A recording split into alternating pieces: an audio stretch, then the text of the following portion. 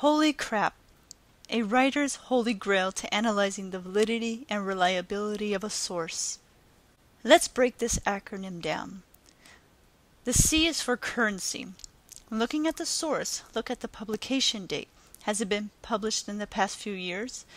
How have things changed since then? If the source was not published recently, is it still an important part of the conversation worth acknowledging? Not only should you look at the currency of the source, but the currency of the author's sources. If she or he is writing about Facebook and loneliness and citing sources published in 2005, then the author is referring to an old version of Facebook that may not apply to today's users. So even though the source is recent, the author's sources are dated and irrelevant, which could be a big problem. R is for relevance. Is the source relevant to your inquiry or argument? Does the evidence have real bearing on the claim? Is it pertinent? Is it typical of a larger situation or condition? A is for authority.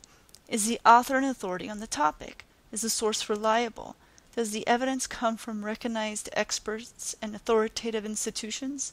Now, to answer these questions require a bit more research. Do a quick Google search to see if that writer actually teaches at MIT, or see if the writer's credentials lines up with the topic. So if I have a PhD in education, for example, am I really an authority to write a book about genetic engineering? The second A stands for accurate. Is the source accurate?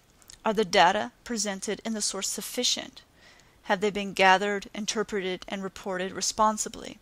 How do they compare with other data you have found? Not only are we looking at the source holistically, we're analyzing the writer's use of sources as well. The P is for purpose. What is the source trying to accomplish? For instance, is the source trying to persuade you to tax soda because of the nation's obesity crisis? Is the author trying to share a unique perspective or belief, like social media literacy is important to college students? Is the author trying to define or redefine popular terms, like sites like Facebook have redefined what it means to be a friend? Is the author trying to shed light on an issue that has been ignored or neglected, like everyone is focusing on whether Facebook is good or bad?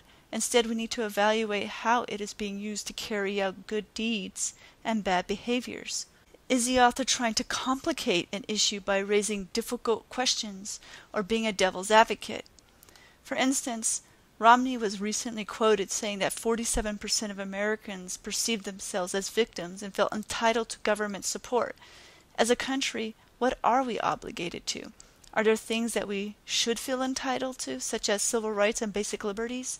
Should certain groups feel entitled to government support? Is this any different from banks and the U.S. military who feel entitled to our tax dollars for their survival?